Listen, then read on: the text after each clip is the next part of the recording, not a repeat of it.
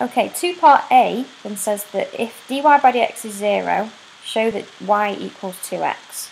So when dy by dx equals 0, we're going to have y squared take away 2xy over x squared take away 2xy is equal to 0.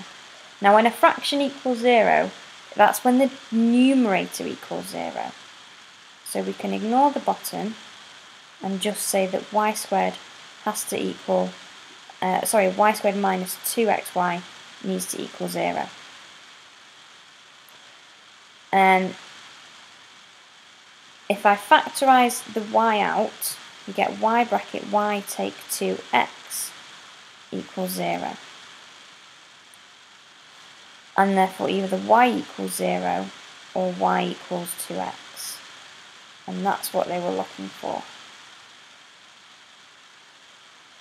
The reason the y equals 0 isn't acceptable is if we go back up to the top, if y equals 0, then we'd have 0 here and here, and we'd have 0 equals 2, which obviously is not true, so y can't equal 0. The only solution